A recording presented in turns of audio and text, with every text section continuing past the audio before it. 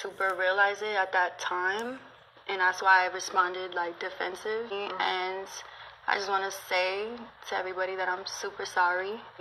I'm a Dominican woman. I have family members that are dark skinned. My daughter's a black girl. Like, it just was, to even speak on skin tone, like, I realized how like messed up that is now. I don't know. I just think I wasn't really thinking. It was very like ignorant, you know? And then I've done my research and I've done all that now, and I've seen like how sad it could be, like for dark-skinned women in the industry, in the music, TV, film, regular life in general. Like, it's a big problem. And I guess, you know, God wanted to teach me and show me, like, so that's how he did it. We were like lit in the studio, and it was just like throwing words around, and so, but I could see how it was taken being in the situation that I was in. Yeah, I kind of feel like this is just basically her saying she's sorry because she feels this is a thing she finds she's sad about because her own daughter is dark-skinned. I think she's basically apologizing for having a dark-skinned daughter. I think she thinks now, oh, it's so sad and it's doom and gloom for dark-skinned women, and she sees it through the eyes of the future for her daughter who is dark-skinned. And to me, that's just sad. These are the type of people who create colorism. People who cry about colorism, I guess you could say. Usually they come from a light-skinned, biracial, or, you know, mixed race mother, or light-skinned black mother who might have some kind of issue going on there. Not as in they're bad mothers, just like they see the world through the same eyes as that dark-skinned woman who doesn't want to be dark-skinned.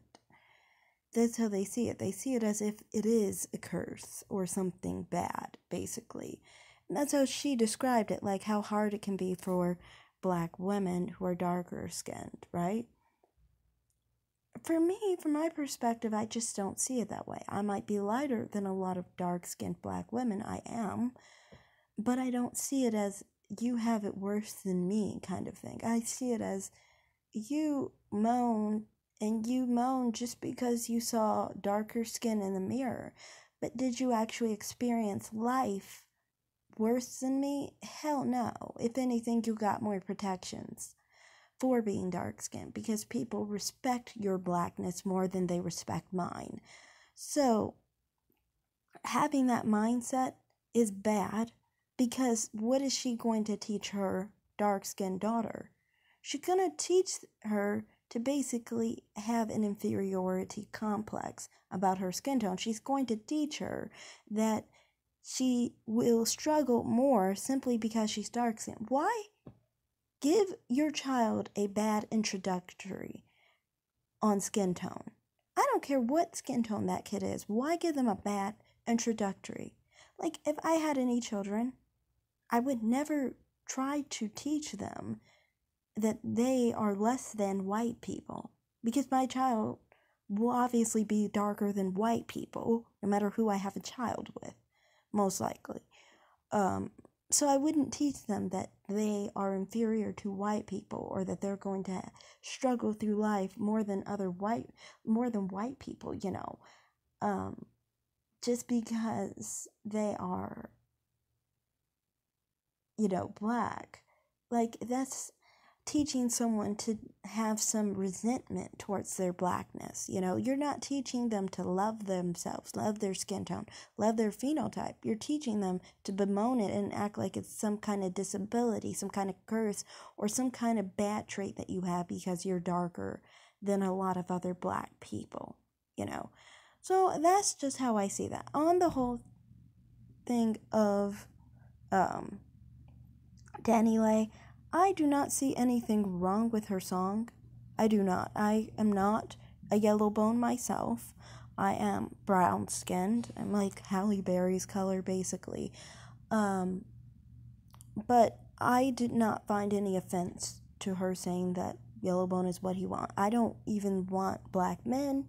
I don't care if all black men wanted her yellow bone complexion. I wouldn't really care. It's not my preference. And I don't think, anyway, if that was the case, why would it be her fault? I don't get it. Because shouldn't she like her own skin tone? I mean, I know I love my skin tone. And I think dark-skinned black women should love their skin tone. So I don't understand what's wrong with her liking her own complexion and wanting men to like her for her complexion. I think if anyone we should be looking at is the dark-skinned black man who doesn't want to be dark-skinned and wanting a woman who's light-skinned like her or something of that nature. Also, with that in mind, I do not specifically think of her as a yellow bone, but I'm just saying since she was calling herself that, you know. And also, I do see her as a black woman. I know a lot of other people were trying to say she wasn't black. She is black.